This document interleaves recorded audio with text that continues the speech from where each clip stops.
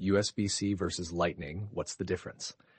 If you've ever wondered why some devices use USB-C while others stick with Apple's Lightning connector, here's a quick breakdown. Design and compatibility. USB-C, a universal standard used in Android phones, laptops, tablets, and accessories. Reversible and widely adopted. Lightning, Apple's proprietary connector, mainly for iPhones, AirPods, and some iPads. Speed and power. USB-C supports faster charging up to 240 watt and higher data transfer speeds up to 40 Gbps with Thunderbolt 4. Lightning, limited charging speed and slower data transfer, 480 Mbps, same as USB 2.0.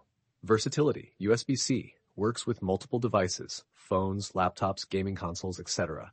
Lightning, limited to Apple's ecosystem. Future of Lightning? Apple has started shifting to USB-C, iPhone 15, newer iPads, due to EU regulations and growing demand for a universal standard. Bottom line, USB-C is faster, more powerful, and more universal, while Lightning remains Apple exclusive and slower. The future is clearly USB-C.